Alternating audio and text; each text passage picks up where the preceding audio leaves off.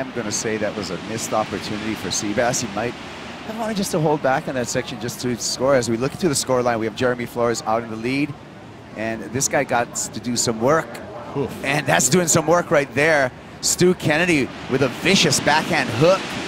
Gets the whitewater here next to the pier, looking for that shallow section of sand that'll accumulate there by the pier and help Stu bring this wave all the way in, which he is going to, making the connection. Kennedy winding up, finishing nicely. Can he ride out? And the answer is yes, Pete. So okay, point of difference for me on that one. He did get the single maneuver outside, got the single maneuver inside, did flow it nicely through that fatter section where he didn't have the opportunity to really do any moves. But he did get a very distinct bottom turn into that hooking snap. Again, held the rail through the snap, so it's not just that kind of forced maneuver on the closeout. He actually did get a rail transition from bottom turn to top turn with the arc. So then there's going to be a point of difference. It was a very, again, exciting one maneuver on the outside. And then on the inside, again, getting the tail above the lip, a little pop out of the turn. Judges are going to like that. Here we go, utilizing his priority. J-Flow, Jeremy Flores. That's a big backhand turn, can't hang on to it, however, and goes down.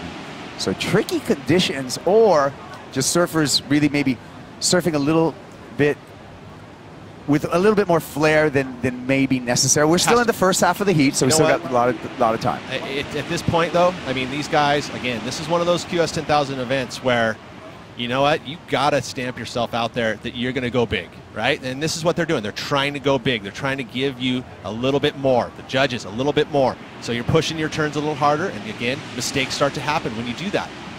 I don't mind it. You know what? You're gonna get a lot of reps out here. It's not like you're at J-Bay where you blow it at the mid part of the wave and all of a sudden just ruins the wave. It's okay. You can get back out there. So what? Get out there, beach break, show us some flair.